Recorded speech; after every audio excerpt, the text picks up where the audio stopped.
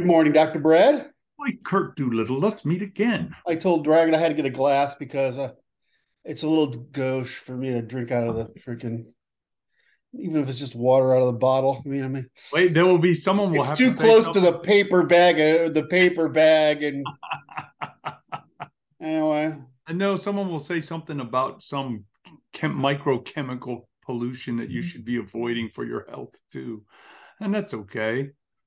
Everybody has all I those out. usually avoid all those conversations because usually from well-meaning people, but the guys are talking about, take better care of your liver, or probably because there's something to that because I've had so much damage to mine.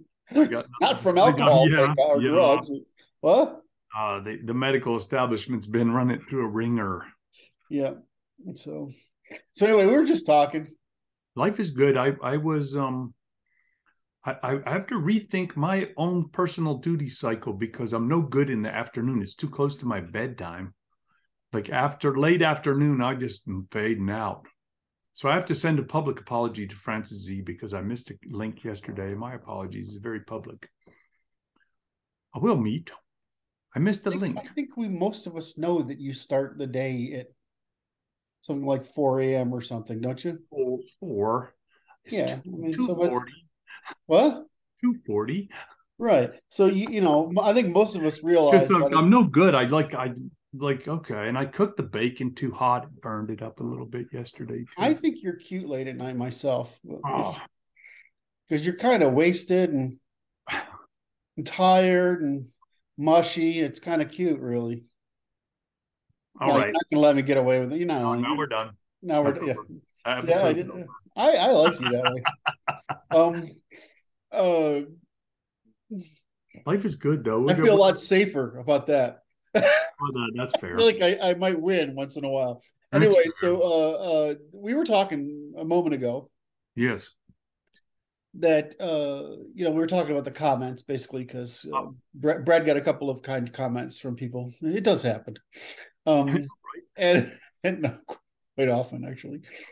And so we were saying that yeah, it's true that I don't really understand the shift that's happening, but it's definitely happening. And so, of course, everybody's sort of noticing this momentum build, I guess, against the left, which is comforting in some degree, although it doesn't, whether it can affect our institutional capture is something else. But we've noticed the same thing in how people talk to us and about us, and that I'm not really sure why all of a sudden we're way more understood and understandable than we were in the past. All right. It's like a Sorry? function. It's like a function of heat soak, perhaps, which is it just takes time. Or it's just less divergent, right? I mean, the world is converging so that the Hmm. stimuli are because that's generally what happens with most things is that as convergence happen, it's easier to tell what's making sense making is a little easier. That's it. But um, So what have you noticed exactly? well, I notice I notice what academics are saying. Hmm. I notice, excuse me, I'm going to do it the right order. I notice what papers are saying. I know what academics are saying. I notice what politicians are saying. I notice what the media is saying. And I notice the what the people are saying. And what I do is I see the pattern between those Hmm. things. Media has a not media, entertainment has a pretty broad, long lag.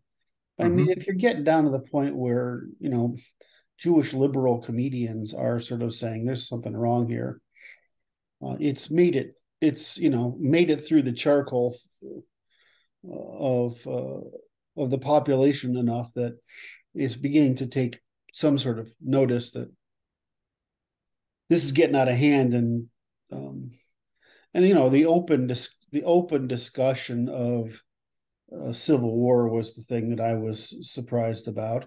And then you Hmm. look at Trump's speech yesterday, which was pretty much this is the Alamo, um, and you see this has worked its way through the people to the point where there's the general awareness that the way I used to think about it is you believe you can win till you don't know if you can win. And this is in this on both sides, right? In other words, people have to come to the conclusion that you can't convince the other side, Ah, right? And before they will give up on believe on just rallying a flag and going after it, and they'll actually start looking for solutions, good and bad. And so, theoretically, this is 2025 on the long wave analysis. This is 2025. And so, on the given, if we take I've said this before, if we take COVID as an accelerator, maybe it is going to be 2025. I don't know. It doesn't look like it's very far off, where we have to have this.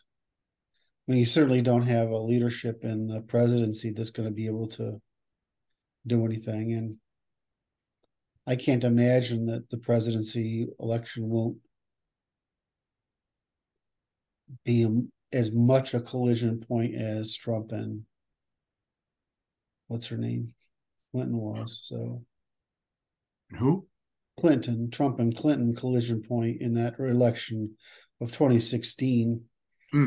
That's sort of when it was like, wait, what? What's happening here? Right. Now we could feel it back in 14 pretty clearly, but it manifested and you could say that, yeah, the internet had quite a bit to do with um, destroying the gated narrative and restoring populism. But you could also say that this only eliminated the potential for narratives, global gated narratives, top-down narratives, and made it very difficult to counter populisms of opposing sorts. I'm not, I keep watching for a study that will be useful in this on this subject, and there's not, it's all crap. There's a lot of crap science. Huh. There really is, and so I keep expecting something to be useful and like what I'm really saying is, can somebody do the work? So, because I don't want to, right? I mean, it's a hard problem. It's going to take a bunch of people, a lot of math, a whole bunch of surveys. They got to be cross-indexed, right, across multiple factors. I mean, can somebody try to figure out what the fuck's going on here? And in the end, it comes down to the madness of crowds. In other words, voting, and voting is probably the only indicator of anything meaningful. It Yeah, is. It is we're still the problem of the uniparty problem, which I mean is not something I would have gotten on in the past, but unless we can fix that issue, which is the aggressive leftism by the left and the the failure to resist them by the right, I don't think we get anywhere. And the determining factor appears to be the laboring class, which looks like it's going to fall Republican simply because they're of borders and borders and manufacturing and marriage and relationships are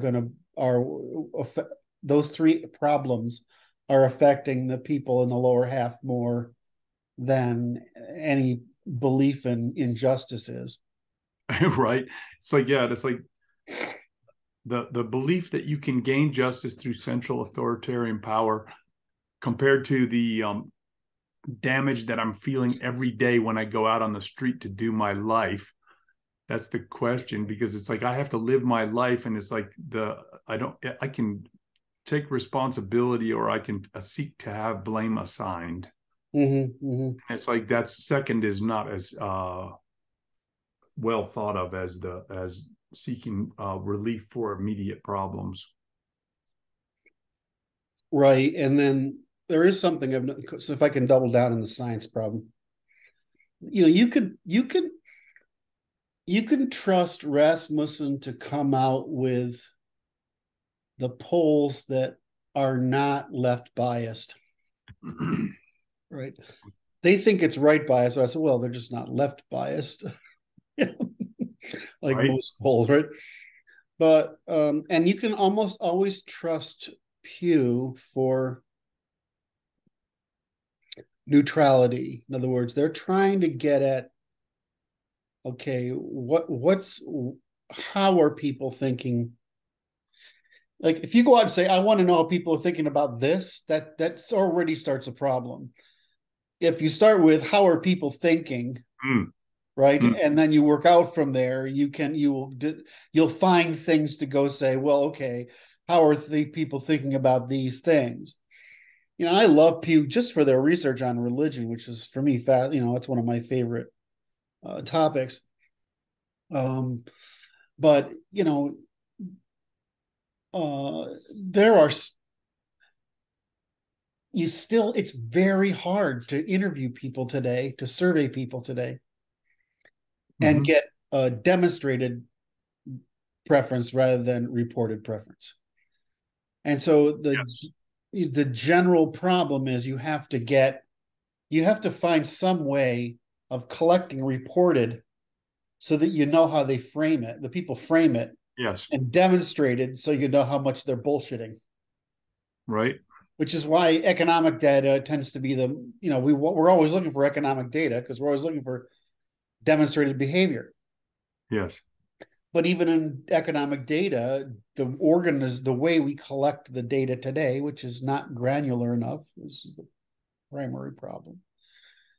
It frames the question so that you can't, the data frames what you can ask. And then there are taboos. Like, I always say, well, if the government actually kept track of how much each of us cost and benefited, it would turn out that almost all of us are dead weight. Very small number of us actually pull the weight. And they don't want that in democracy because, and I'm like, well, you don't want that in democracy, except that actually turns out to be a good way of taxing people. Right. I mean, if you're satisfying the needs for a whole lot of people, right? I mean, then we could make pedestals of you and fucking, we could have the people of the decade who made the world a better place, not by making people lie and feel good, but by actually contributing to the common good through demonstrated matters. They don't want that to happen because that way the politicians are disempowered and the people who make a difference are not empowered, and it's bad enough. Rudyard Lynch is extremely critical of the institutions. I think I consider them pretty much the root of evil and a seditious, treasonous social terrorist organization, right? I mean, that's how I view it. And that's far too generous, is it? And from his perspective, that's generous.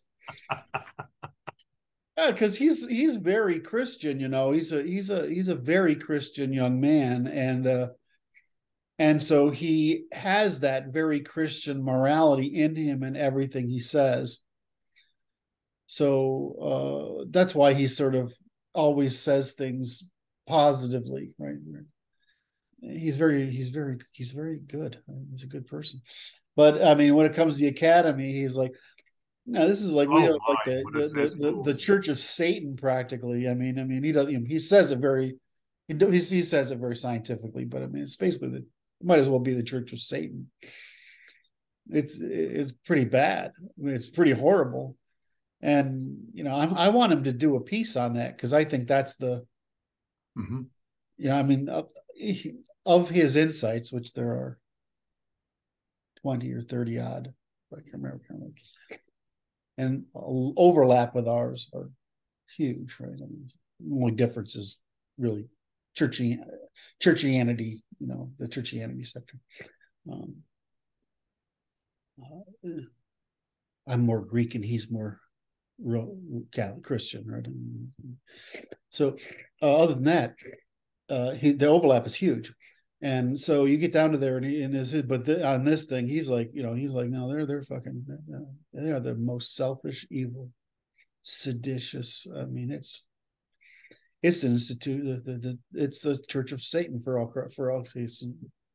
Which I didn't view it that way, but I didn't go to one of those schools where that was the case, right? I mean, I went to a small New England liberal arts college, and I studied, engineering, law, and art, right? I mean, I think that it's a timing issue as well.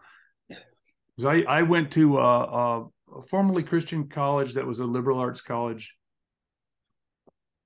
and my opinion of it changed drastically in the last 20 years when I went to a reunion where they substituted their own religion for their pseudo religion for what was a religious college. Mm-hmm. And there was a proselytizer on campus, and he was crying about climate change, and I'm like, I'm not interested in your religion at all. And but it wasn't obvious when I was going there that this was occurring. Mm-hmm, mm-hmm. And that was in the early 80s. I got out in 85, and it was like, I think that it was the transformation had yet to become complete by that time. And this time they're anti-free speech. The deans of law schools are anti-free speech, according to a recent report coming out of Stanford. And it's like, good madness. Well, I mean, this is what religions do. They bring in intolerance for truth, whereas sciences bring in intolerance for falsehood. So, I mean, it's this constant war between them. Well, I mean, but the difference is that science is trying to empower ability, and religion is trying to disempower ability by empowering the less able. And once you realize that's what they're doing, because it's really it's really an non-aggression as an extremist position, right? Which to the point of non-competition. And where science is by definition a competition, or it's not science, it's philosophy. And you can have the state be the administrator of order by increasing order through competition, which is meritocracy and natural rights and natural law, or the state can decrease order by by fostering the attack on meritocracy, cooperation, etc. That's really simple. It's either evolving, which is stressful and meritocratic and produces hierarchies, or you're not. I mean, it's not complicated. And we see through history this is the case. I'm just saying this again and listen to myself, and I'm saying, well, I use trifunctionalism to explain everything because everything's trifunctional. But, I was saying yesterday that, just as a quick aside, that I don't think we're aware as a group how much more sophisticated we are than the rest of the planet at this point. And because we being whom? The people in our movement, I don't think we understand. Yes. I don't think we understand that we're walking around with, basically modern physics in an age of superstition, right? We have that big, because, I was saying to somebody, look, it's not that we understand a pattern. We understand the pattern and the application of the pattern at all scales. So, once you have a system of measurement that's universally commensurable, the world turned out to be a pretty fucking simple place, and everybody's trying to fuck with it. And so, from our standpoint, the world has got pretty goddamn simple. Well, but for the rest of the world, it hasn't gotten simple. And so when they hear one thing out of our mouths, right, on one particular topic, they have no fucking idea that we're scientists in the age of superstition. Right. It is because it sounds so much like English. Right, because it's complicated, but it's not as inaccessible as symbolic mathematics, right? Right, Right. or it's not as external to our sense perception as astronomy, excuse me, as cosmology or the subatomic, right, or the molecular. It's not outside of. It's still within our range, Right. and it's still in our sense perception. It's still within our vocabulary of our sense perception, right? But it's as counter to our sense perception as those things that were beyond our self Right. So perception, both large and it small. allows us to make sense where otherwise it's not possible. Right. And so it causes me to think about the Roman roads. Yes. Archimedes made the odometer for the Roman Empire. Yes. They could mark the roads every mile. And it's like the barbarians have no clue what they're dealing with when they see Yes. the mile marker, right? And it seems Roman, like so small a thing, but it's not. it's like the Roman general knows exactly when he's going to arrive at the next city where he's going to meet his friends and crush the barbarians as necessary. And it's the distance between the barbarian mindset and the Roman mindset, just because of that technology, which is like hard for us to even think of as technology, is huge. And I Yes. think that we are in it. But I noticed this thing, and I'm going to send you the link to it. Oh my, getting some very unusual, flashy things. I sent you a link to Russell Brandt's video, in which he's talking about the confluence that's occurring, which is he's saying the people that he formerly considered to be right wing are conciliatory towards anti-authoritarian devolution of authority to more local environments, which is along the same lines as the evolution of thinking that we're looking at. Mm-hmm. And it's just more evidence pointing in the same direction. Reasonable minds agree to agree even if we disagree. Yes. Yes. You get to govern your life the way you see fit, as long as you allow me to do the same thing, and we have an alliance. Yep. We don't need more than that, really. We just need to agree to let each other be. I mean, as long as it's like reciprocity is really simple. Don't impose a cost on demonstrated interest. The problem is you got to demonstrate an interest, which means That's right. Actually, you have to actually demonstrate your interest. So, and you can't do that. You can't say, well. So I sent you that so you can put it in the show notes. Okay, I'll do that. I see that.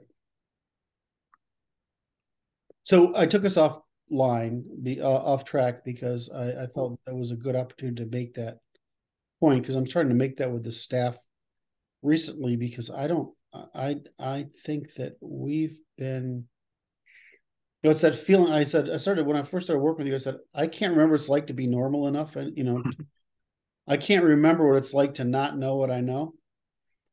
Mm-hmm. And even before I knew what I knew, I had an intuition that something was wrong. Right? Go back to fucking 7th grade and saying there's something wrong with mathematics. This is not right. It's just this or I remember where there was induction versus deduction. I'm like, there's something really wrong here, because this isn't right. And you just have these instincts, right? But if you don't have those instincts, you're not weird. In other words, I'm weird, right? So if you're not weird and autistic, then you don't have those instincts. Okay, well, and then you don't because those instincts develop a certain body of knowledge, and because of that body of knowledge, you don't sort of get to where we are. I mean, the world seems way more collidic, chaotic. It's actually really simple in the end. That's right. It's just very hard to make it takes a lot of people to do anything meaningful. And so it's just harder to get a lot of people to not do what the animal wants in favor of delaying gratification to do what the human needs. It's just very hard to get a lot of people to do that. I think that there's a certain sense that's developed that people will recognize this sense of calmness in people that understand what's going on in what appears to be an entirely chaotic situation. Mm-hmm.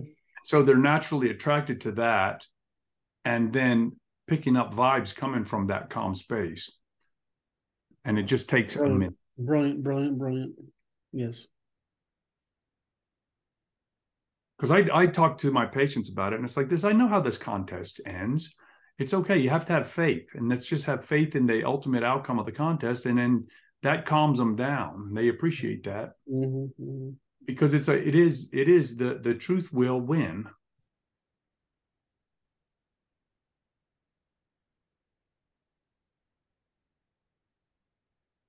I don't know about that. Given a limited enough difference, the truth will win. How do we talk about the Greeks and the Persians being less different than the Greeks, the Persians, and the Arabs? But the Greeks and the Persians wearing themselves down to the point where the Arabs win by the combination of force and taxation. Most people converted to Islam to escape the taxes, not because they thought the religion was good. And the people who didn't vote to taxes, that's the bottom. The people who didn't vote to taxes voted ideologically because became the ideology of the upper, of the conquering ruling class. So it's the same thing that happened with Christianity, right? I mean, people at the bottom do it for status, right? Status and belonging in an era of chaos. And emerges out of that the capacity to have power over those people. That becomes a administrative power structure, and the power structure eventually takes over the empire. Well, the same thing is happening today, is that we have a religion of the underclasses and women, right? We have those two. It's taken over the academy and the state, and now it's threatening to take over the civilization's culture, and through destruction of the what we call the masculine, which is what religion does, destroys the masculine, and which is the demand for adaptation to the laws of nature by the accumulation of responsibility. So I mean the idea that this is some weird eccentric happening is nonsense. It's just a natural counter reaction whenever you raise a body of people who may not be able to perform with or adopt the responsibility necessary with a degree of technology, civilization, cooperation, trust, and administration that's necessary to maintain itself. So I mean, I keep seeing it all the time. Is that, I mean, there's a reason isolation and speciation events worked. And there's America is an isolation and speciation event. But the minute you have introgression, which we've had through rapid integration, you can no longer maintain the advantage that was allowed by isolation and speciation event. So I mean, this happens at the political level, it happens at the social level, it happens at the commercial level. I mean, look at how many corporations go bad just because they become so prosperous that they can afford to hire people who seek virtue signaling positions instead of meritocratic ones.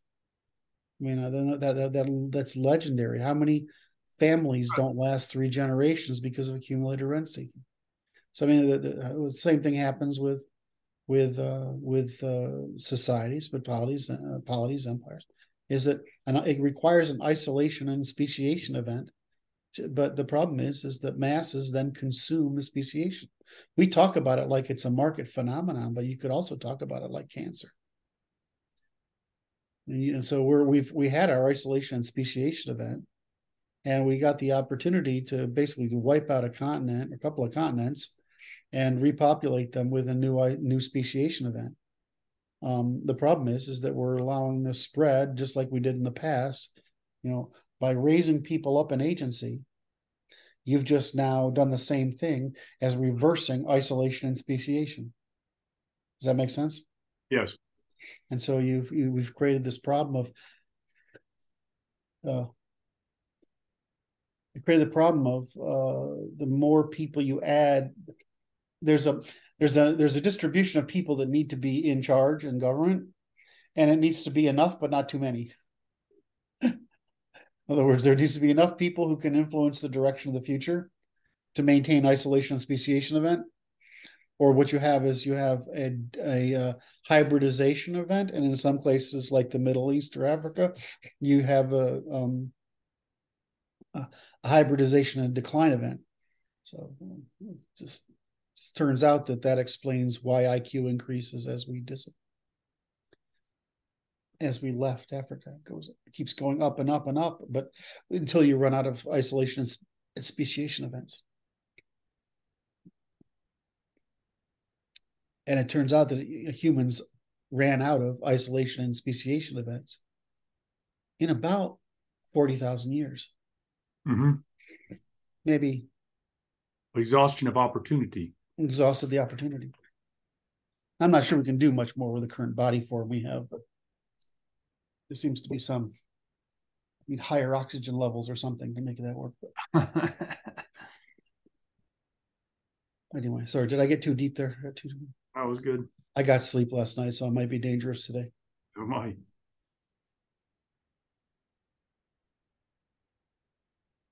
Yeah, so the issue is that we have we got some incompetence in charge. The incompetence are managing our government that are elevated by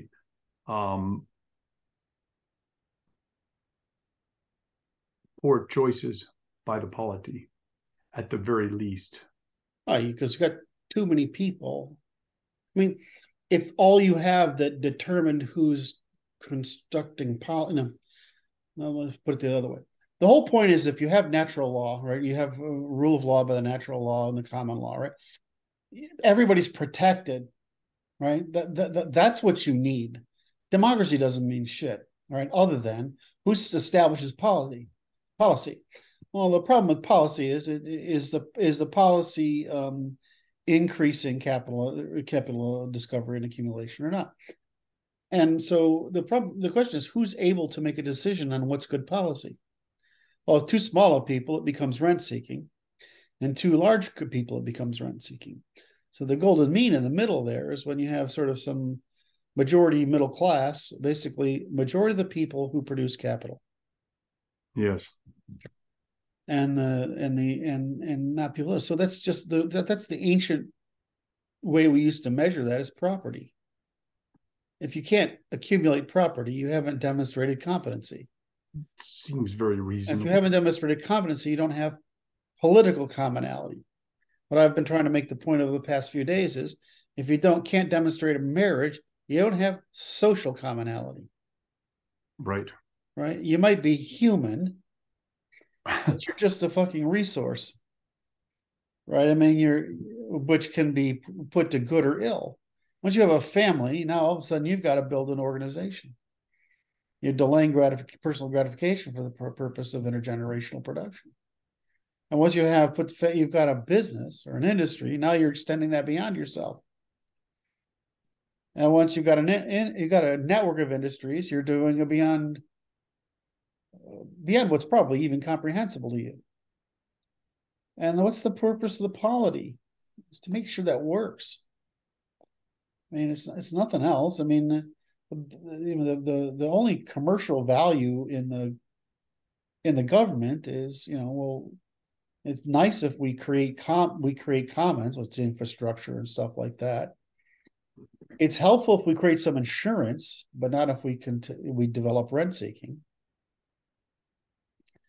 And probably least understood, but most important is the government is the only organization large enough to fund core research and development. Mm-hmm. And since basically everything's downstream from core research and development, the private sector can only finance things within its financial return horizon. But what's the financial return horizon of the government? Hundreds of years? I mean, it doesn't, people build monuments at the time and they think they're stupid, but or whatever, but they're not. Turns out that building the pyramids is a really good investment. It sounds silly, but it's not. The Taj Mahal sounds like silly. It's not. Building the White House, the Washington Monument, the Congress, or a cathedral, or your glorious town hall or your local churches. These monuments turn out to be evidence that I should be here. Right? They're also evidence I was here, but they're evidence I should be here, and there's something I got to live up to. Yeah, create that need. So the problem is we have the instinct of everybody is to think the world should operate at their level of sense perception, their radius of cognition. But I mean, that can't be. That ends up with women thinking the society should operate like the women's knitting circle or the collection of moms instead of a commons, right? And then you work that all the way up to the government should be an extension of the family. It was the opposite, right? And so to produce a government full, so it's like it's not so important to include so many people. It turns out it's really bad to include too many people in any organization. Turns out it's bad, right? I mean, you want to include people with what we call skin in the game, which I kind of don't like. I mean, that's great because it's a selfish sort of viewpoint. I don't like it. I'm just worried about competency. Well, I mean, if you demonstrate competency, you might have skin in the game, right? But it's hard to the only question is what skin is produced by competency. Is skin in the game produced by financialism, by academic sedition, by the production of false promises, by wealth from gambling or drugs? I mean, that's not demonstrative competency. That's a demonstration of your development of wealth, only because the incompetency of the government to prevent rent-seeking and baiting into hazard, all of which are harms. So the question is, what's your competency?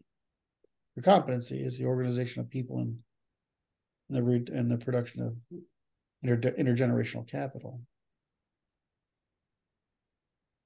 Sorry, I was wondering. Right, it's an interesting function because it's like, what you just made a proof of the fact that good liars taking advantage of opportunities due to failure of diligence of the government is not competency.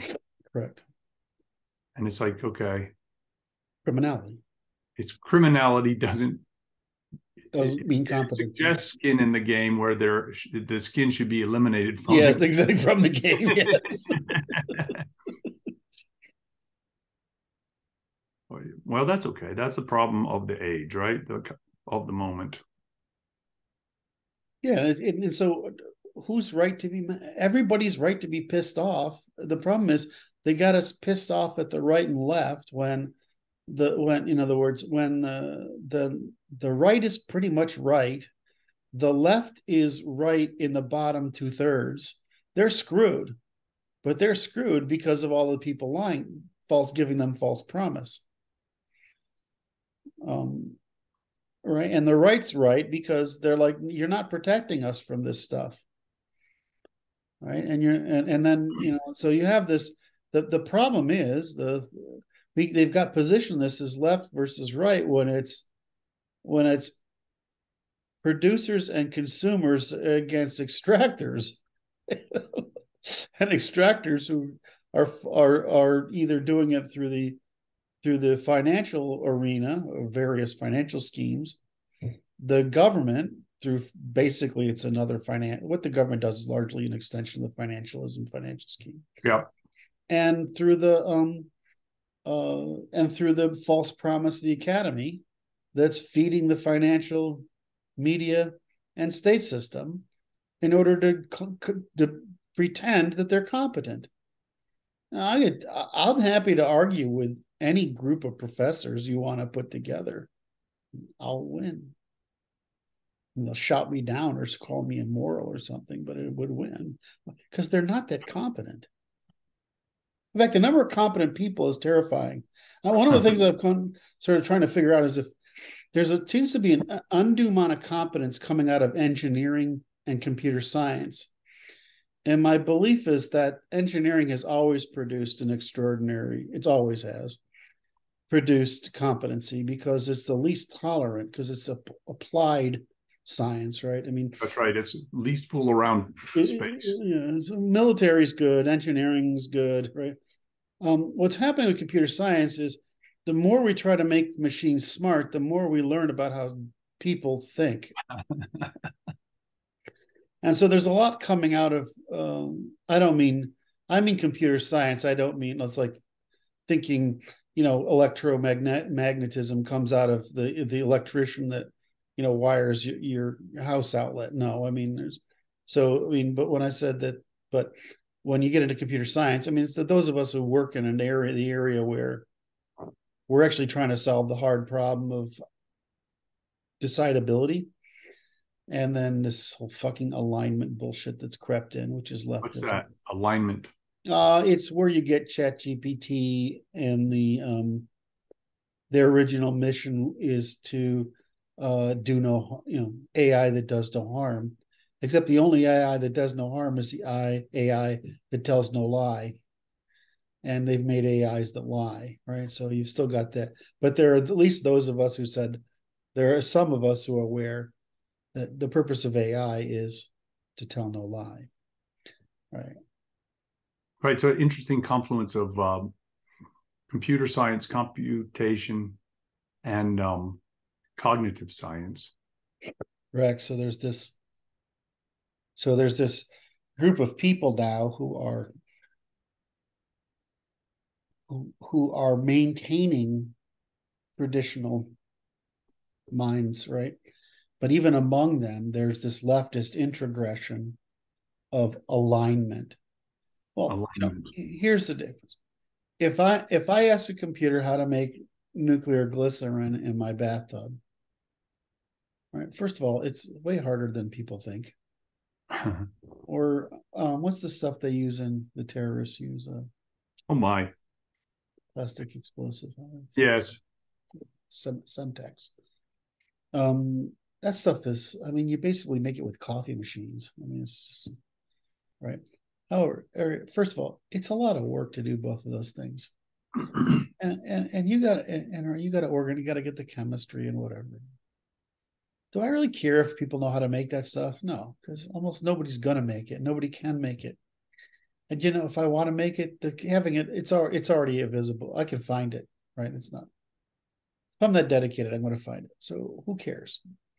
Now, there are certain things, if you say, can you, so there's very little that a machine can know that's really dangerous. Like how to rob a bank, right? I mean, I did this back in the 90s. I said, can you find out online? Because when the internet came out, how to rob a bank? Absolutely. The problem is that it's increasing. It's pretty difficult to rob a bank and get away with it. This is just making me. I have to tell a story because it's funny. I had a rogues wall in my office before I sold the place, and among the people on the rogues wall was Willie Sutton. And Willie Sutton was a bank robber in the 30s. This is for the yes. And some newspaper man had the temerity to ask Willie, why do you rob banks? And he said, that's where they keep the money. And now that's old school. That's how old school was back in the 30s. They actually had real money in the banks, and now they don't. I've been in the vaults. It's just like they have some bags of nickels. I'm like, this place is empty. They don't keep money in the banks. They use the banks as a tool for the robbers that are doing the robbing in the right. It's like, oh my, this has gone all perverse in the last 100 years. Yeah, and then here's the real answers. It's you can't really rob a bank. You can only rob armored cars. The problem is they're in motion all the time, right? And they can get away, and and they're in public places, right? I mean, so it's like, so I mean, even then, what are you going to get in an armored car haul unless it's Lucky unless you haul. have inside information? It's just, and so because why? It's because most of the money's digital. What isn't digital is kept at the center, is under basically military protection or even inside. So I mean, the point here is that and even if they were going to tell you how to all this anything criminal, right? it uh it I don't, if you suppress that, I would be, well, that's just not something polite people talk about, right? That's different from a truth like this is going to be offensive. That's what we Well, call fair trigger warning. right. And so when you say, well, that's basically violating truth before face. There's a difference between truth before harm. I mean, harm, in other words, there's a difference between truth before face, regardless of cost, and and uh and how do I say this? And truth before harm, which is theft, right? Which is theft. So do you have the right to be ignorant, wrong, or ignorant? That's what truth before face means. Do you have the right to ignorance? Well, that's a great question. Do you have the right to commit crimes against demonstrated interest? Well, that's the difference between imaginary and real. And be right. And so, and second is, so what, when you say I don't want to have my self-image violated, what you're saying is I want to have unearned capital. I want a fraud.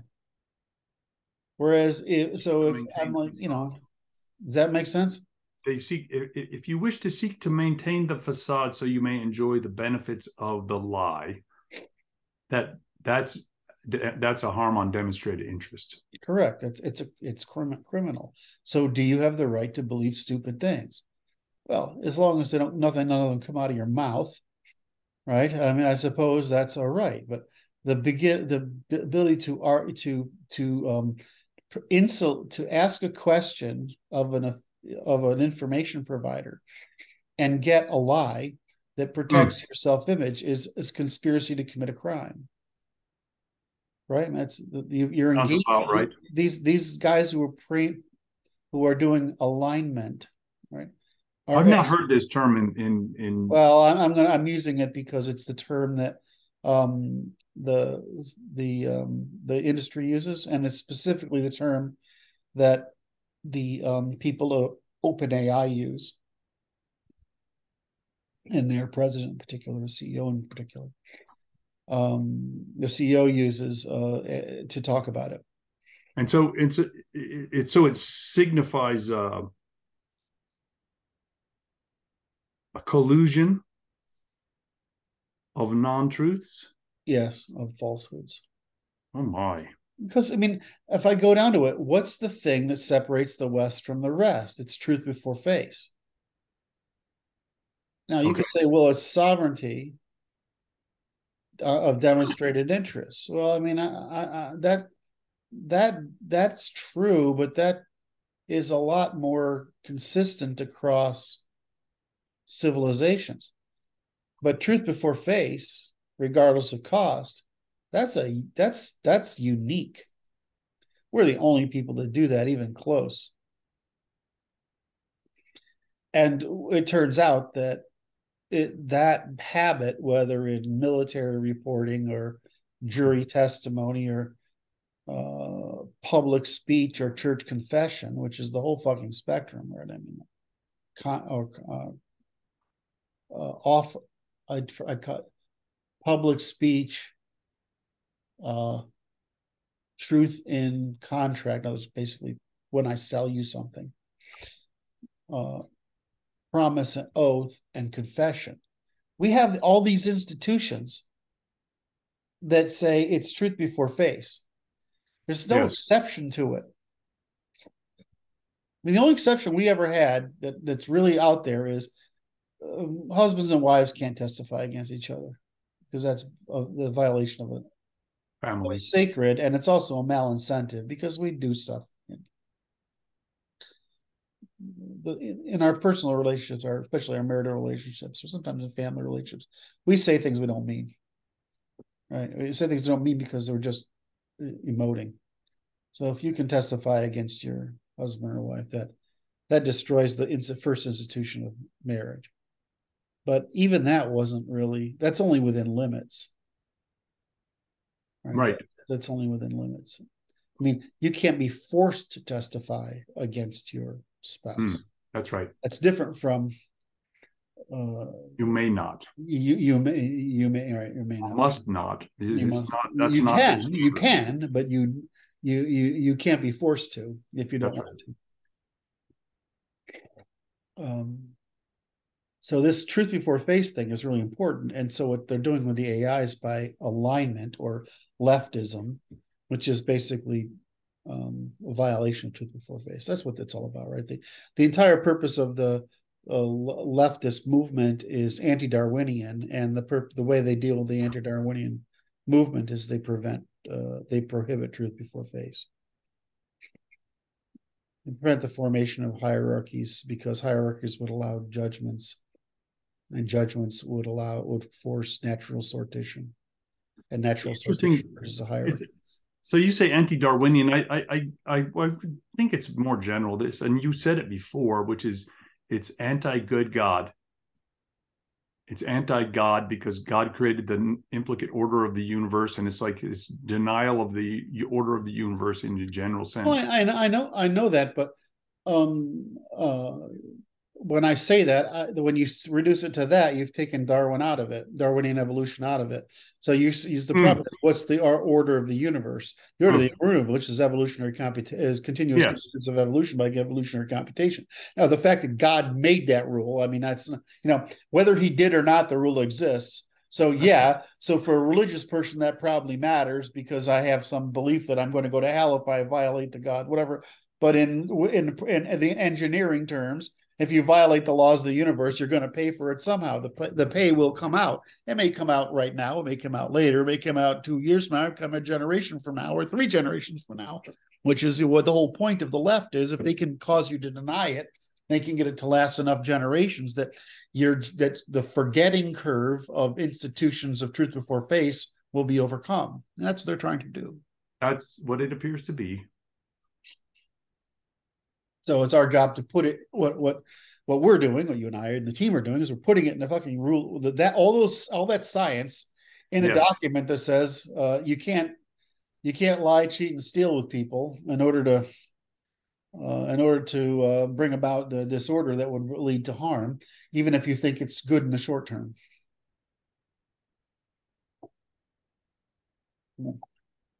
People tease me about the law, and I'm like, they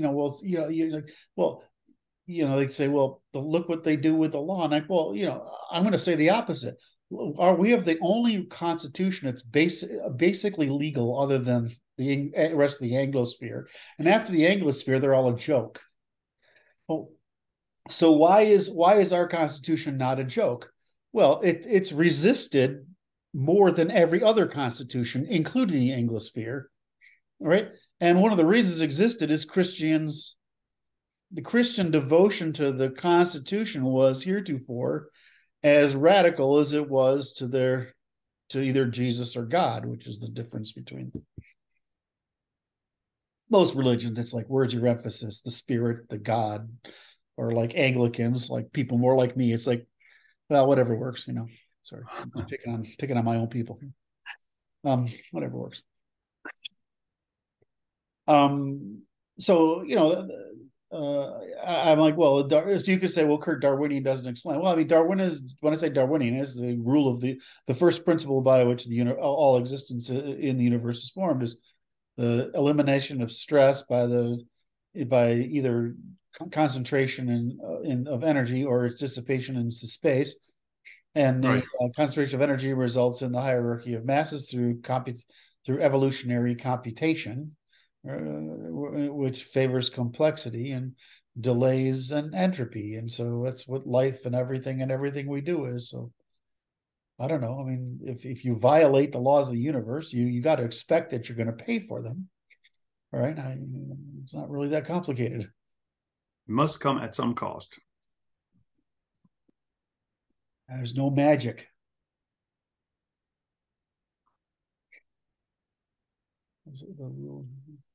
Physicists have this stated as a series of principles, and the problem is people think we're separate from the universe. And the more we know, it's just a time difference. It's like life is like a battery, right? And cooperation is like a reduction on transmission of energy, and increase. All right, so and most of that comes down to defeat of time. So it's just very odd to me that you think you can get away with anything. Well, we can go back to subsistence living by hunting and gathering on the planet, right? Sure, if there's going to be a million over two of us, right? I mean, it's not going to make any difference. And we want to have farmers, we can get up to the many millions. I mean, you want to cooperate in large numbers, you need money and economics and accounting and all this other shit to be able to create from billions, which is pretty obvious. But that requires mass product cooperation and productivity. Well, the problem is the minute you increase more plenty, you also create more plenty. You create more opportunity. Excuse me, more plenty by more complexity. You create more opportunity for parasitism, just as you did for more production. So we have to continue. It's like this never-ending discipline that we have to preserve and maintain to suppress the emergence of parasitism, predation, and destruction by those people who want to take it easy and don't want to run on the treadmill. Well, if you say, I don't want to run on the treadmill, but I'm not going to do anybody harm, then it's okay. If you say, I'm going to run on the treadmill and I'm going to try to undermine the treadmill, then we need to get rid of you. Right. And if you say, I'm not fit for the treadmill, then we say, well, then just don't make more of you. It's not. I mean, I'm kind of big into the artists who live poor and hate their art. I mean, I have a lot of friends like that, or used to have a lot of friends like that, right? And I kind of fond of those people, right? They're usually people you want to hang out with, but they're not malicious. They're not blaming their condition on Right. other people. Oh, they chose it. They might wish there was socialized medicine, so they could do their thing at lower risk. And I might say that might be a trade we could make happen. But the leftists are saying they know better and that it needs to be a different world. They're not saying that they're going to find a place to behave in this world. They think they're going to make the world better when actually they're just going to make it worse. They don't know that. They actively attempt to believe their own nonsense. Yes. They prefer to believe their own nonsense. Just make sure that I'm in charge, because then I can do true socialism. Yeah, exactly. It's like because that wasn't real socialism. Parade of idiots. I mean, I was like, even the healthcare issue. Well, American healthcare is pretty awesome. The problem is the bankruptcy problem, and that's solvable. But no, they got to go through full European healthcare. Which they think, if you're in Europe, you think is okay, but as someone who's had serious illnesses, they get taken care of in 3 days. I wouldn't know what would happen to me if I'd had to wait a year and a half. Right. For my cancer surgery. I was out in 3 days. It is. It's an interesting function, and it's like the system that we have is it seems like the wheels are falling off. Yes, and it's okay. It needs to be reorganized, and it's like, okay, that's what it will take, and it's a. Well, what concerns me is a great medicine. The academy are great examples. The military, the medicine, and the academy. Military is no longer able to maintain its role as the primary source of research and development. the academy is no longer in its position of providing people who are sufficient for the continued administration of the state. And the medicine is no longer in a position where individual actors can empirically understand their patients and act for the liberty of their benefit. We've taken it's turned these things into commodity processes. Yes. And they're not commodities. They're excellences. Right. It's like, I wonder, like, they can't recruit people for the military right now because the military went woke. No, you don't get it. The kind of guy who goes in the military goes into it. He's not woke. And if he is, he's not somebody you want in the military. They can't recruit for it. It's like, duh. How hard is that to figure out?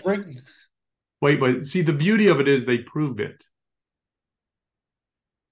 It's like, no, that doesn't work. See?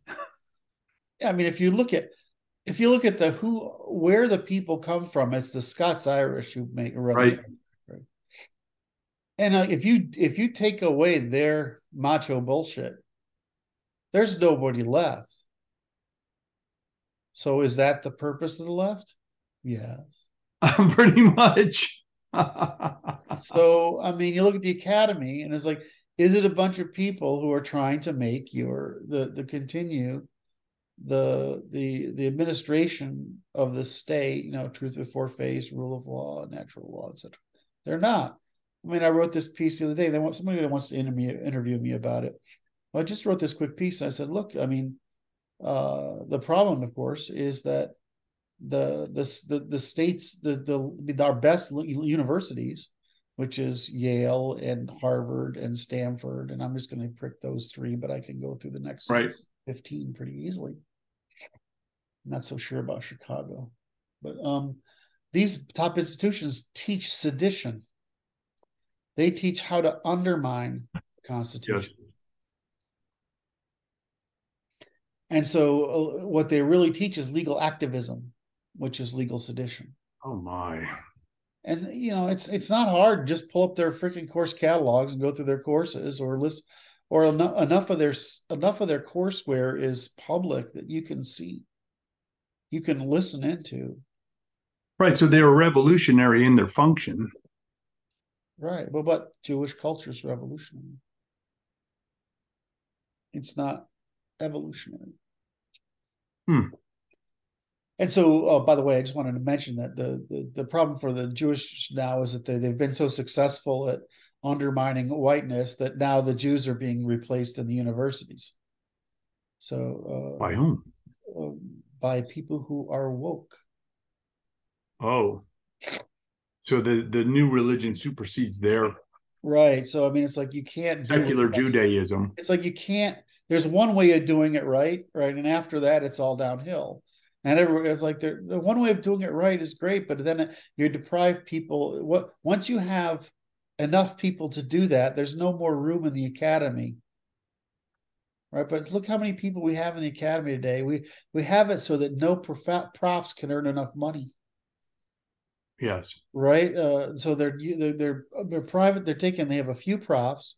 They pull all the money into administration. And yes. They put in fake professors, right?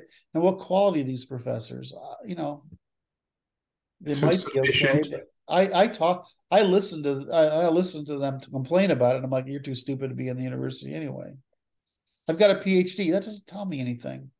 Yes, my father he got his PhD with the last of the jobs of history professors in 1970. And they've been overproducing since then. And to what end? Yeah. And it is, and my argument will be this: is that the universities are producing for the continuation of the administrative state, although that mission all has evolved toward the authoritarian imperial system yes. of the Middle East. Yes. Which is to say, none of that answer is good. None of it satisfactory, and it all needs to be defunded, in my estimation, because that's the nicest way to clean it up. One of my favorite disses on the university, because like I said, I've tried. Can you get a PhD in what I do? Absolutely not. Because what's funny about it is this is what you do is more accurately within the spirit of the origin of the university system. Yes. Because it requires you to be able to explain everything. Yes. And it's like, and you must know everything in order to do it. And it's like, it appears that this is most accurately what the university was designed to provide. Yes, and it doesn't do it. And you can't even put a dissertation committee together. I mean, how am I going to do that across philosophy, cognitive science, economics, mathematics, cognitive science, economics, I'm losing law. How am I going to do that? Well, you can't, right? And so here's my dig. Right? Here it comes. It's like the university has become a low trust society. What's the evidence of a low trust society? Compartmentalization, specialization. Instead of, in other words, everyone's going their own direction. Why? Because the university became a vehicle for careerism, right, for the individual and money making for the individual, instead of a wing of the religion or a wing of the state, which was the same thing, religion being a wing of the state, the academy being a wing of religion, instead of an institution that's trying to work for the common good. The university doesn't work for the common good anymore. It's the common ill, and for purely selfish reasons. So, and I'm like, I was just, well, it's like teacher said, but my teacher loves me and is good. Well, your teacher might, there's good teacher, and most people have a good aspect to them, but you're confusing your personal relationship with something you understand with the alternative of what it could be if the person was actually competent and good in what they're doing as a teacher. Well, the same things with professors. There's some professors that are actually quite good. I'm not wired to just take professor's speech at face value. So I don't do that, which is extraordinarily frustrating for any professor. But you read, so you go through college, and you're like, you got this about right, and you're sort of right on that. But if you read the great books, you're still in the same position. You read the great book, you read the topic, the best books by the best people of the past 50 years, right? Every one of those people has something right. Yes. But almost none of them have more than one thing right. It takes all across all those domains. So, like, is this a high trust or is it a low trust academy? In other words, are they working together toward a common good? Are they working toward individual goods at the expense of the common good? Well, the evidence by Lindsay and his company that were generating fake papers for the purpose of proving the fakeness of the disciplines demonstrates the factual nature of the university system. Yeah, and so what's as we have the answer, what's the way you fix that? You fix that all speech in public to the public and matters public is subject to the constraints of testimony.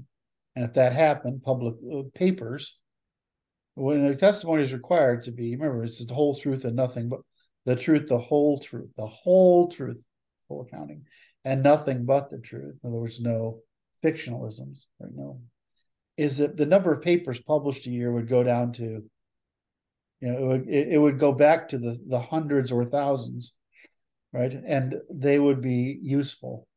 Right, and not buried in a flurry of nonsense. Right, and worse, what happens, of course, is because the curve of value of papers was a very few valuable, is mostly because it's student work. It's not actual research work. It's stuff that has to be done in order to maintain my job. So you've basically turned student work into science when it's not, right? And so then you take that and you make it worse. You say, okay, well,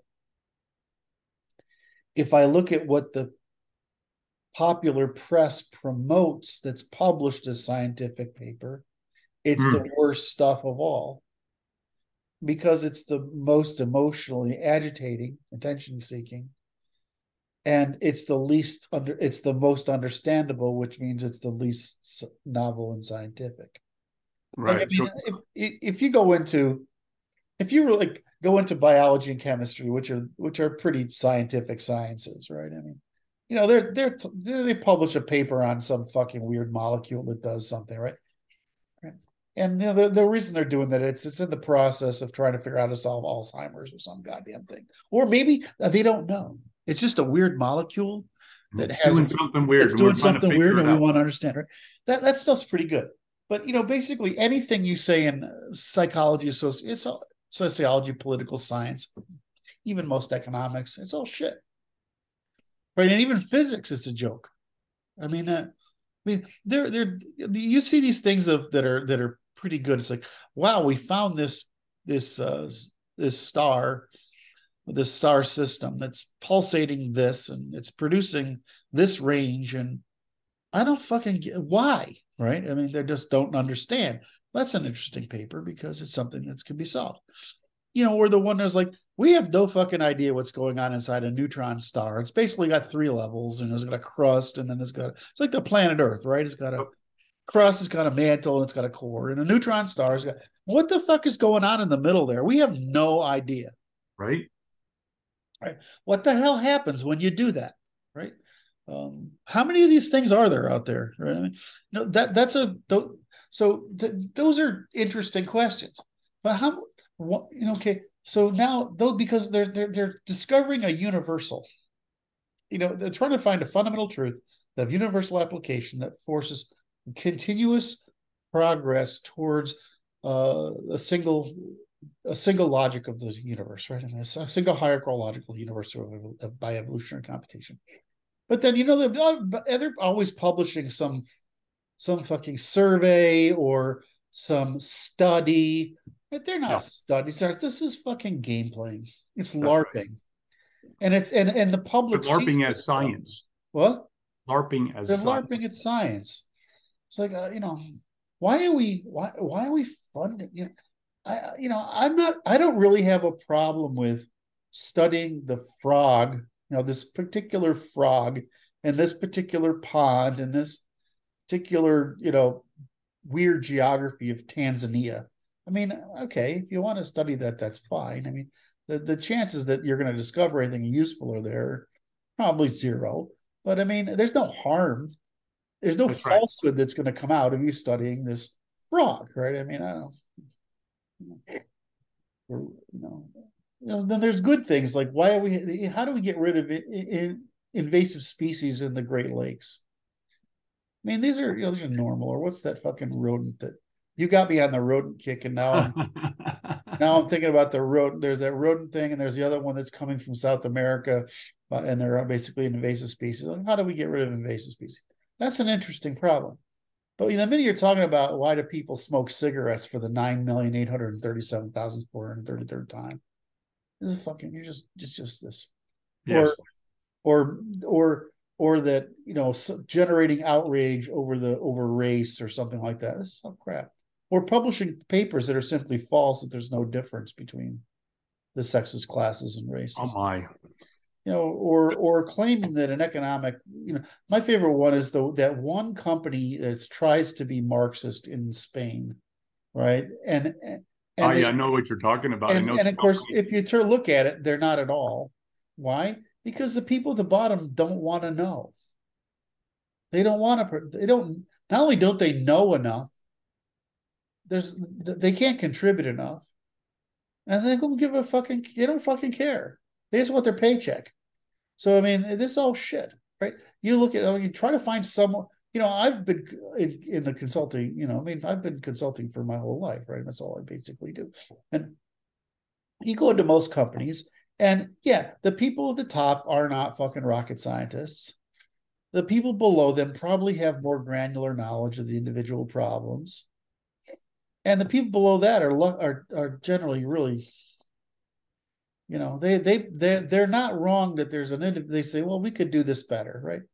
The problem is that of all the things you could do better, right, the cost of doing any of them And it's like, fix this, it causes that problem. Right. I mean, it's like, Right. okay, It's an insufficient scope of understanding. right. And so, you're in these where, so, but in general, companies figure out how to work or they go away. Right. It's not really complicated.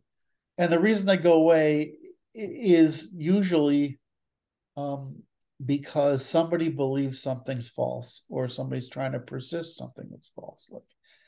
The market for what we do is not going to go. We're so leveraged that I can't reorganize to a new experiment, or I'm not skilled enough and knowledgeable enough to know what people want. So I'm going to make a Hail Mary play, which is what's his name did with Facebook and Meta. What's his name? Zuckerberg. What an ass clown. All right. And so, you know, so you'd realize we're all the same, right? Nobody knows that much, right? Then it's just, and the people at the bottom think they know, and it's like, you might know something, but do you know the totality of it? And do you know how to make that happen? And do you know how many people would quit that is key to us if we tried to make that happen? Right? I mean, there's always a million trade-offs. And I spend most of my time as CEO, I swear to God, trying to educate my people so that you didn't have those problems. You know why I think one of the reasons we were more successful than any other companies is we all sounded the same. Because I basically taught people business in order to do business. And the fact that I have to teach people to do business so they basically, we had this thing called report gossip. And so Steve would collect all the gossip, and then we would answer the questions. I'm like, no, it's like, they always think there's some mysterious contrived meaning behind it. And it's like, nah, here's the problem. I just write because I'm a communicator, right? I just write a thing. I'm like, this is what's actually going on, right? I have to choose between these things and these consequences and whatever, right? And so show the work, right? What? Show the work on why we came to the conclusion. Yeah, and when you make a mistake, you said, I made a bet that this would happen, and I trusted this would happen. This one case in particular is I trusted one of our investors, and I shouldn't have. Right? And they're thinking that I had some fucking demonic cunning plan on there, because often I have demonic cunning plan. Just saying. And I'm like, no, I just didn't think he'd do that, right? I mean, he wouldn't. Why would he do that? That would be stupid. But stupid happens. Or that they think you got some conspiracy, and it's like, I'm a partner. I don't have 100% of the ownership, right? I have a board of directors, right? I have a bunch of shareholders. I have a board of directors, and one of the significant guys comes up and says, I want to do that, and I lose the fucking argument. I'm bound to do it, right? I don't agree with it, but I'm the fucking CEO, and the board of directors and the shareholders that told me I got to do this fucking thing, and I think it's stupid, but I lost, right? And so you guys agree I was right. I mean, you're right. I mean, this shouldn't have happened, but I don't have a choice. I don't have that choice outside the scope of free will. Right. And so they blame it on you. And like, I'm not, like, you're not, nobody who runs a company is all powerful Oz. Right. I mean, you just don't get to lay out these fucking edicts. Right. Right. I mean, first of all, people will undermine them, that you'll lose your validity by doing it. So I like the gossip thing. Let me answer the gossip questions, because most of the time it's like, you're right, I fucked this up. You guys are right, but it's not my fault, or circumstances are this, or I mean, and it's usually something really obvious, like, and they just think that you have some plan, and it's not. They don't want it to be like it actually is. Well, no, it's the obvious thing that occurs to them, right? I mean, right. Well, you must have a reason for doing this, yes, but it's an effect, a third order effect of the thing that's really serious, right? So I mean, I can choose to have a thing that annoys you or is pain in the ass for you, or I can have the thing that I can not do the thing that creates a crisis for all of us. So I mean, and I just find that employees just really like being informed. I mean, that's right. And, That's right. and they just like it. And it's probably more important in consulting because people can leave really, they're highly paid, they're highly sought. So they can leave really easily. So you have a higher want to produce that kind of thing. I always think the diss on consultants. Well, I'm not picking on Indians. I'm just using the example because it's the stereotype. But if you bring a bunch of people over from India that aren't part of our culture, and they go do some work, they're not going to come to the same logical conclusions you would, and you're going to think that they're incompetent. Well, it's just their frame of reference in India is different from ours, right? So they have you don't think those frame of references will accumulate in so many different decisions or differences in work productivity, but they do, right? Because so then you go to the government. You say, would you rather have this third tier consultancy or your government worker? Well, you'd rather have the third tier consultancy. Well, the problem is the first tier consultancy will never fucking go and do that government work because the people are too fucking annoying to work with. The people would quit rather than work with them. So you have all these kind of things. Well, so consultants get a good rep sometimes and a bad rep in others, but there's a difference between hiring labor and expertise. If you hire labor, you're going to get labor problems. If you hire skill, you get skill problems. If you hire expertise, you're going to have expertise problems. And in some places, what you're actually doing is hiring insurance. And that's the reason you hire IBM or Capgemini or, why? Because they have enough money that your fuck ups in your organization can be accommodated. That's really the answer. Sorry, I didn't mean to go off on a rant there. I don't even know what you got me started on. Oh, it's the belief that it's the belief that people should be in the franchise, right? They have a say in government. No, you should have your say is staying or leaving, right? That's your say, right? Above that is, are you contributing? Well, we only know if you're contributing if you have a family. If you're, first of all, self-sufficient, yes, right? That means you're not doing harm. That doesn't mean you're contributing. If you're self-sufficient, you're not doing harm. If you and have a family, what? And thank you for that. Yes. Right. Right. And if you're not self-sufficient, you're doing harm. Right. If you've got a family, well, you're at least contributing to intergenerational production as long as they're not equally as criminal as you are. Right. I had an insight that terrified me the other day, which is that the families with fathers who are incarcerated, and incarceration is an expected part of life. Oh my! It's too weird for me. So then you have a family, right? You're sustaining family. You have basically what that means is you have invested in intergenerational production. Now you're contributing the commons by the production of families, right? But do you have say? Well, you haven't demonstrated competency yet. Do you own a home? Right. Do you have you invested in a territory? Right? At that point, all of a sudden you're like, well, if you've got a family and you're vested, you're self-sufficient and you own property. Now we probably have to listen to you. But what do we have to listen to you for? You might have something to say. You might have something to say, right? Because you're producing capital generations. If you get up you're a small business, you're employing a bunch of people. Now you've got something to say about the system, right? If you got a mid-sized business, and now you've definitely got something about the system, probably about taxes and probably about capital formation is kind of what we invest in. You got an industry, right? Not an industrial capacity. It's a large organization, employs lots of people that makes it transforms physical elements of the universe into from one stage into another. Right. Now you've got international concerns, right, as well as national concerns. Right. There's a interesting premise. Then it's like some kind of marketplaces for franchises. Multiple that's the idea. Hierarchy of franchises. Thank you for that. And so you get the and I'm separating the people who do this. I'm assuming that this can be done ethically and morally. Is you have people who are saying, where do we put money now?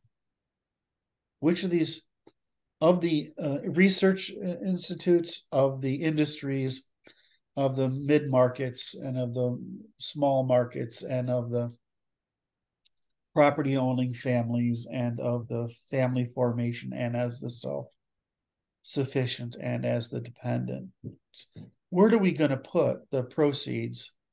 All right. And that happens both in the private sector, where it needs to produce returns, and the public sector, where it needs to produce common returns. And so this has to happen across the spectrum. Now, when I look at that, I'm like, it's pretty easy that we should have multiple houses, multiple houses of government, and you can move up and down out of those houses. The truth is, once you're in a house for a certain period of time, you have earned the capacity to stay there. Mm-hmm. So, I mean, we definitely need a house of the family, or a house of the business and industry, a house of the regions, right? We definitely need these things. And I'm going to insert my little joke here. We need a house for women, because we need something for crazy people. Why? I'm just saying that because I'll get a comment on it, or someone will tease me for it. So. Said, leave your comments below. Throw a bone to the boys, make them laugh, right? But if you can't do those things, I don't see why you have a vote, because a vote is a positive assertion. You're saying you have competency without demonstrating that competency, and I just don't see that as necessary if you have, because the only thing you really need is defense. And as we can see with how democracies work, you actually don't have any defense in the legislature. Say that again, please. There is no defense via the legislature. The defense all arises from the courts. Yes. Right. In fact, it's too often the legislature is an agreement on what offense to create. So we want to just eliminate that. And if we did that, we would have hopefully some sort of, if you have the best thing of all is you have a nobility, which means families who've generated intergenerational prosperity that has intergenerationally contributed to the commons. Now, we could do that really well today, and it'd be fascinating to see what if there was families that persisted for more than 3 generations, and for access to that class of people, right, who would actually have some say, right? They have some veto power, basically, over stupid stuff, which is what the House of Lords were like. Is that if you could stay in there, how many people would work to get there? Can you imagine what would happen if you create a race for people to see, I need to be a moral family for 3 generations so we can get ennobled? It doesn't mean you have any particular power. It's just a status thing. And maybe you have power in the sense of, we're trying to make sure that the fashions of the day don't, which is the purpose of the House of Lords, the fashions of the day, it was the Senate as well, fashions of the day don't overwhelm the wisdom of the ages. Right. And then you need a monarchy who's the last judge who says, I don't have to do anything except what Charles does, which is say, architecture needs to be better. Right? You can pick your fucking aesthetic thing and work on that for your monarch, right? Work on something important, culturally important excellence for that period of time. And go around and give approval to excellences, Christian and mostly Christian and martial, right?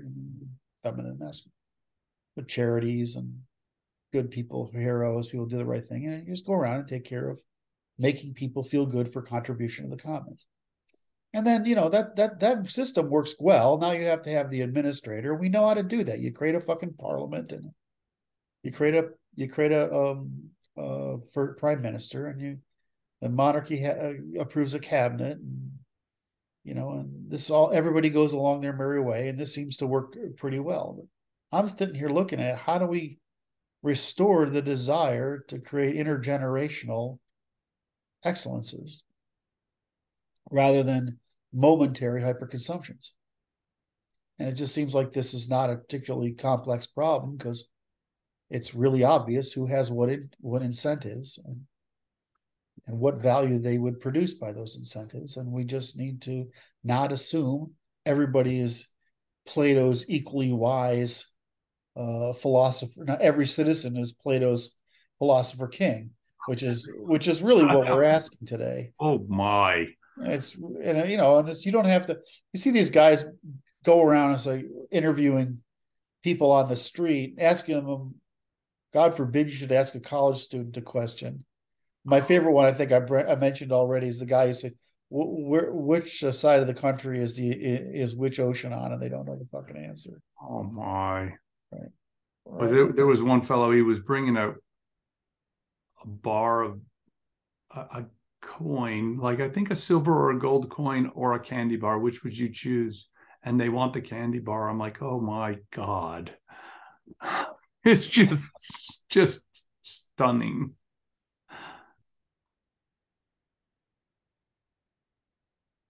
This was playing into. Can you bring in my topic that's related, or? Absolutely. So Sam,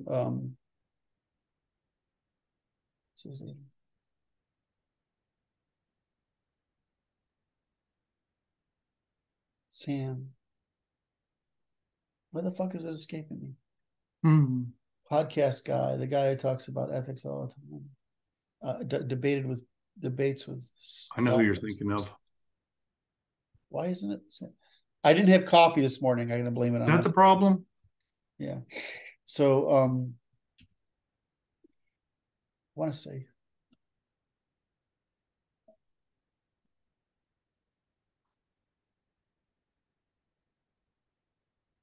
Harris, thank you. Harris, there you go. Jesus, mental block. It's okay. I had the same thing. I could see his face. So he's out there trying to, again, we should listen to experts and authorities. And I just think this is so funny because I'm always picking on the French and the Jewish for trying to make authorities, right? I mean, and I show that that's a feminine trait, is wanting authorities. Right? It's a feminine disposition. Is wanting to feel authorities. And because authorities assist you in following a herd, right? And because, of course, people on the left always think they're the authorities. No, presume it. That's the most convenient presumption. And I want to argue with them on this one point, is that it's really obvious to me that what we do when we disagree is there's basically two questions. When people disagree with authorities, it's because we perceive a malincentive, right? When the explanation isn't sufficient enough, it's asking for trust.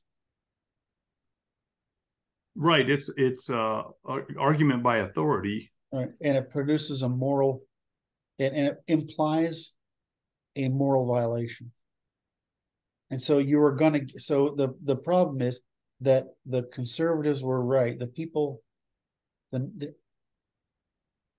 didn't put myself in an anti-vaxxer camp, even though I wouldn't ever take the fucking thing. I looked at this stuff and I'm like, you're violating all three rules. You're claiming you're an authority. You don't provide the evidence sufficiently. And you can't provide the evidence, right? It's not possible. And you have and you're violating a moral principle, which is that you want to do something to my body, right? That you're forcing something on my body or threatening me with canceling or losing my job or something. Yes. Those are things that liars do. Okay. So what Sam is doing is Sam is saying you should trust. He's making all these excuses, which is feminine Jewish Marxist critique. Like, you haven't answered the three questions why we should believe anybody, when there are this thing violated the first three rules of any testimony.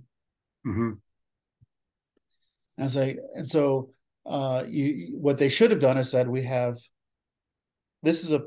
we perceive this as a risk. We don't know how big the risk is and to whom. We have thrown every resource in the country possible to solve this problem medically. We've come up with a range of solutions, right, that will do it. But we can't possibly test it by other than doing it. Meanwhile, people are dying. Given that we can't test this. We can't command you to test it. All we can say is to take it. All we can say is, those of you who feel the need to be protected, take it. Those not. Now, what would have happened? More people would have taken it. I realize it's turned out to be a harmful drug, right? But that wouldn't have created the left-right division. The problem is they wanted the left-right division. So they had political motive to do what they were doing. And so this is like, okay, now you've only not got the three, you've expanded it from 3 causes to 4. And at this point, it's like, well, we don't have to trust. We know what lying sounds like. Right. So if you're lying, if it sounds like you're lying, that's a really accurate measure of whether you're being truthful. So, I mean, that's what happened. It's nothing other than that. Right. And so this whole thing, he's just out there again, and he keeps beating this drum. And it's like he gets wronger and wronger and wronger every podcast he makes. And I see this as feminine doubling down. Right? What is it? They never admit they're wrong. Whereas if you see somebody who's wrong all the time, who I still admire, is Scott Adams. I mean, he's way over his head outside of his specialization. Like, he specializes in, how are people persuading you? Okay. Right. But when he gets he doesn't, almost anything of substance. It's just why he's actually not a right winger, right? He's a right winger on truth, but he's not a right winger on anything else. Because he's fucking wrong about everything else. Which is fun. I find satisfyingly humorous for some reason, right? Or Eric Weinstein, who's like, he's always telling a half truth there, and of course I see the other side of it, but it doesn't mean it's not a half truth that he's saying. But you pick on these guys that are out there. Peterson, he's gone from being half right to a third right. You know what I mean? They're all over the place, these people. So why should we believe authorities? We shouldn't. We should say, okay, well, what we should do is get really good at saying how are lies constructed? Right. Say, okay, so here's your criteria for telling if it's a lie. And make the person defend against the lie, not try to justify their truth. Right. And if the public could do that, which is what we do, right? We make a list of checklists of things. Right. Test this dimension, this dimension, this dimension, this dimension, this dimension. Some of our dimensions are long, like the 20-some first principles, but I mean, reciprocity, truth has truth has quite a few, and reciprocity has 5 or whatever, 8 it is, right? So, but we can get down to, we can disambiguate truth into 5 or 6 stages, right? So we can make people checklists so they can say, is there a lie going on here, right? I mean, we make checklists for, is this a feminine or masculine argument? And therefore, if it's a masculine argument, what responsibility are you trying to get? And if it's a feminine argument, what responsibility are you trying to evade? Right? We can make checklists, which is the whole point of what law needs. Law needs a checklist that it can disambiguate a problem with. I want to say, Sam, I mean, it's a simple checklist. I mean, and you're violating every checklist. So, I mean, rather than claim that we should do all this, tell us look at the checklist and say, what should they have done differently? And the answer is, they shouldn't have lied. How hard was that? You just tell people, we can't prove a vaccine isn't harmful, right? Right. And secondly, there's, God damn it, they're giving away burgers if you take the thing. I'm like, what in the hell is this? Like, this is nonsense. Excuse me. Well, I would say that here's the way that we know, this is the really insulting part they couldn't say: dirty people collect this disease. Okay. That's what Mexico said when they had the last pandemic down in Mexico. Turns out that we're not clean enough in Mexico. That's why this disease is spreading. Well, you take that to Japanese levels of obsession, but it worked for them, right? But the truth is that dirty people in dirty circumstances collect this disease.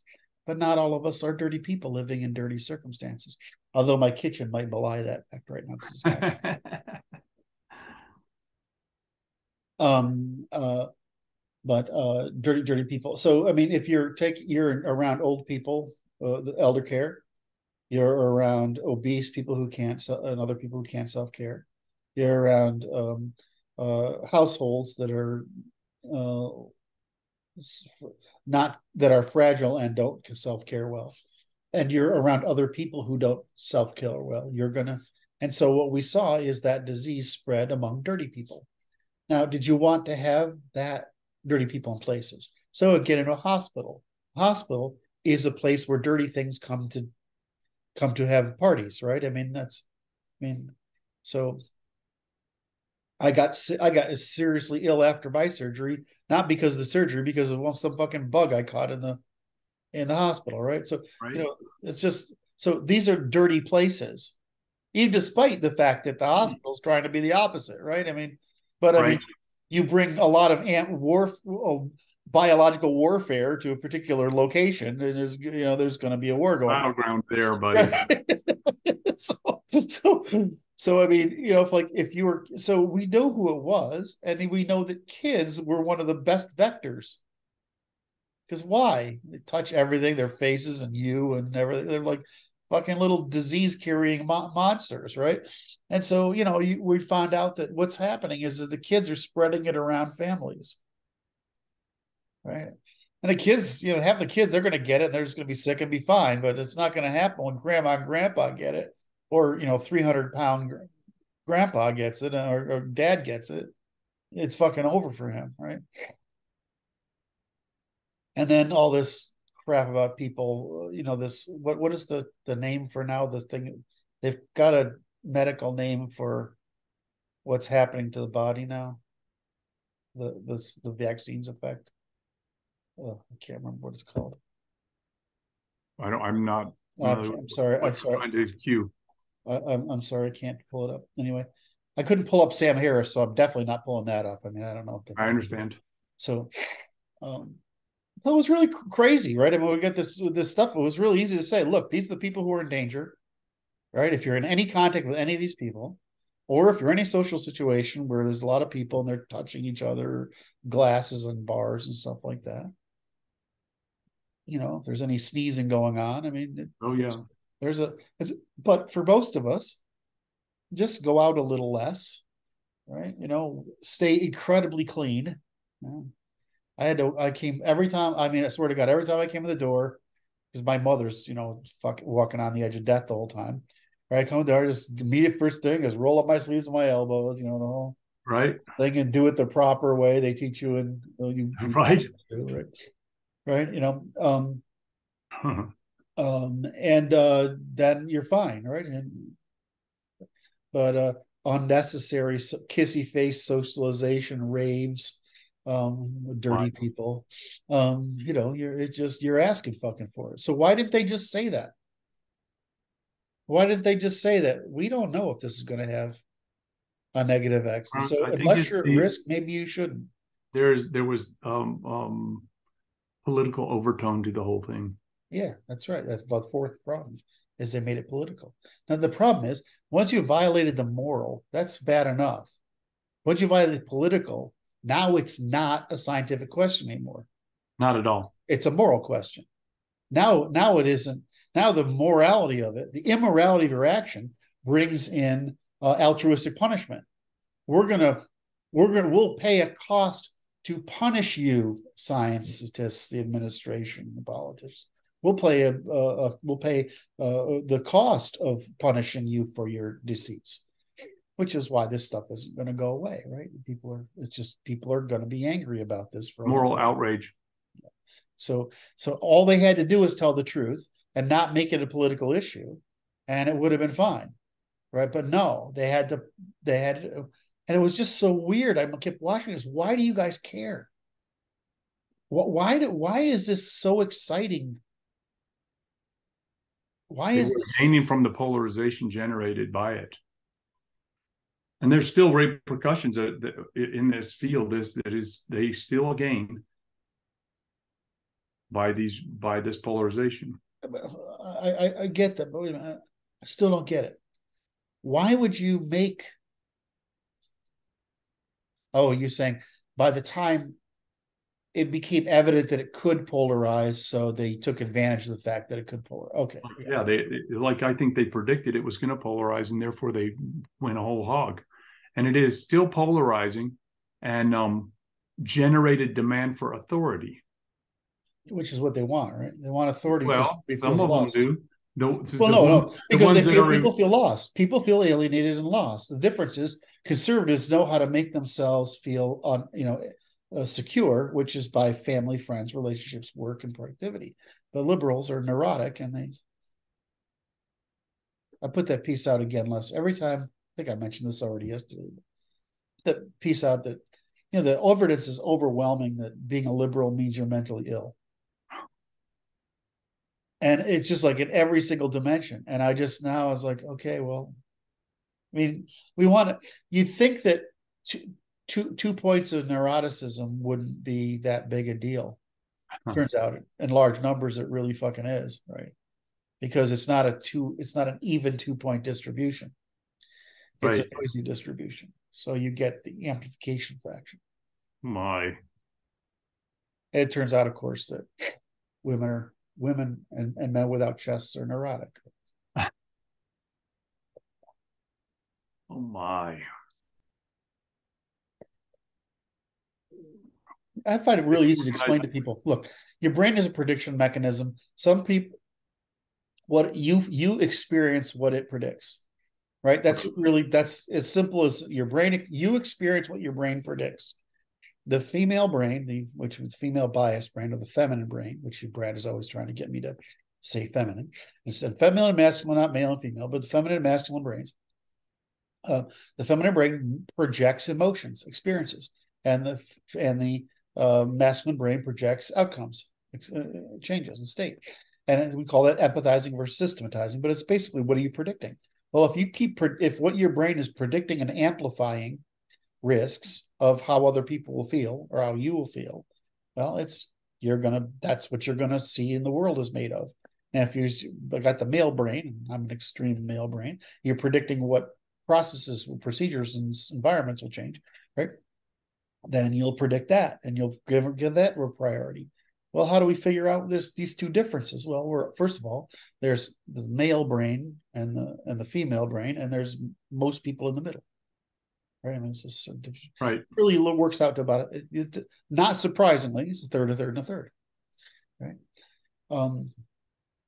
There's very little problem with having extreme male brain in politics. It turns out to be very useful.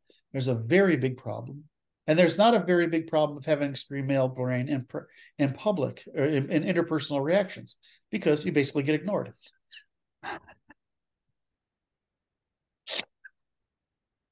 My. There's not a problem with having an extreme female brain in relationships, interpersonal relationships, because it means it's considerate and caring, right?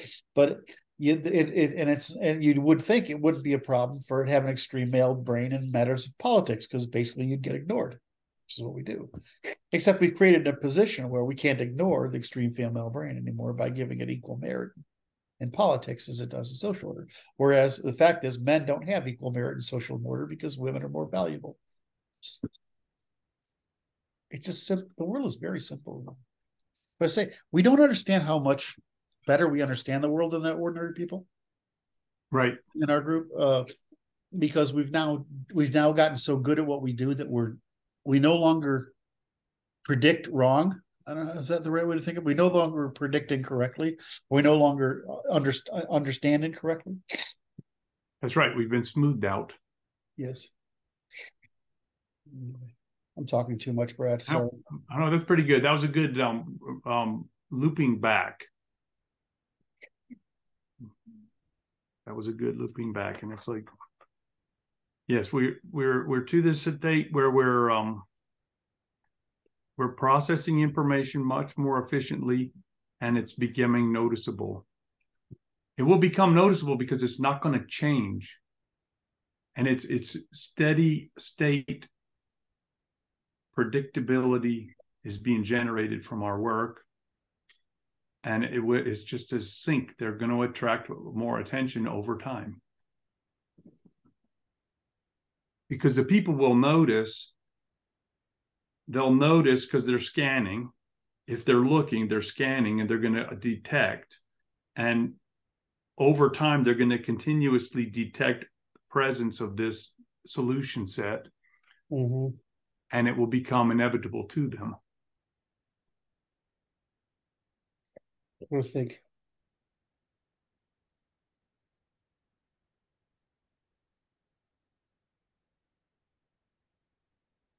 Yeah, so we're looping back to the original conversation, which is what the hell is going on? Because it seems like the shift is happening. I don't want to overvalue my own position, like my own world, but my ability to write long form, is just, and just talk to people. And I mean, just amazing how much more people like having explanations, and how much it filters out the morons. Because if you say something that's in 100 words, it's a very short a tweet. The way to misinterpret that is infinite, and the way to use it is infinite. But the minute you write a long form, first of all, they can't. There's nothing. They have their retort has no value. That's right. But and the second thing is you're more likely to engage the right kind of people you want.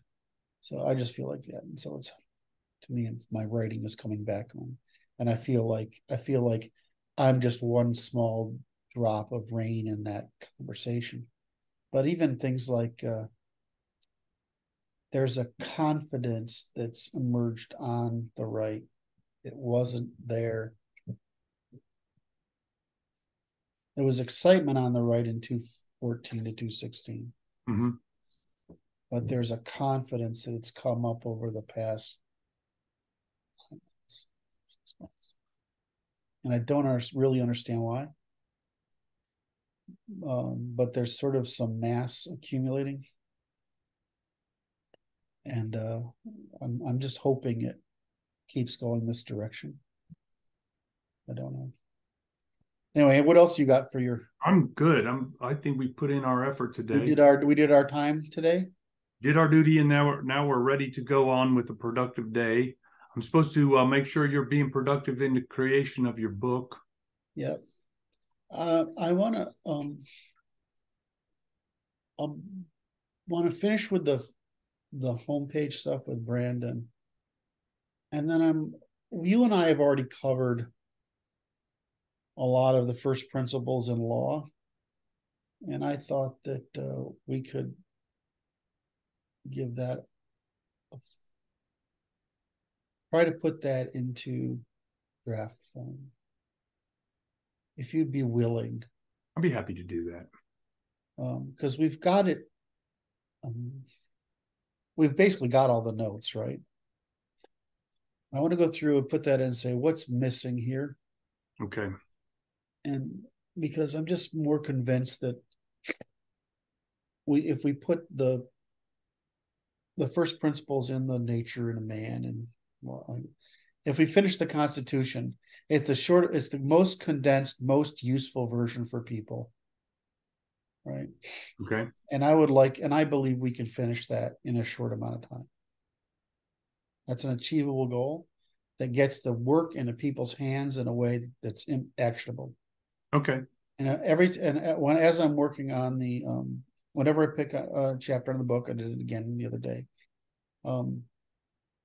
I still get too overwhelmed by the amount of time it will take me to do this on my own. No, I understand. But the Constitution, we've done that just requires a little massaging. And I'm seeing some of it now, like there's some of the policies need to be stated a little differently and things like that. But I just feel like that's the first I just want to shift our priorities to getting something out the door that's complete and actionable for everybody. And then we can produce I don't I won't, when I'm working on the book, I won't feel like I have, Mm-hmm. all this on top of me. Or does that make sense? Yes. Like, it really is crushing. I just don't, I get crushed by it too easily. So I want to have, because I feel the time coming at us like you do, like Yes. you guys do. And I want to, and the truth is everything's there. You don't need anything other than what Right. if everything that we need, it can be put in the Constitution as either preamble, right, which is the part that's the the definitions like man, nature. And we got to clean that up because some of the back of it is still too hostile because I was still angry when I wrote it. I would before I had Brad therapy. How kind. Before Brad turned the fire hose of his Chinese water torture on the mush of my brain. My. I'm teasing you. That's just love. All right, we did our 2 hours. Well, thank you very much, Like, Curt. subscribe, bell, comment. Tell Brad you appreciate that all the work he does on behalf of all of us. Well, thank And you. thank you for joining us again. Bye-bye.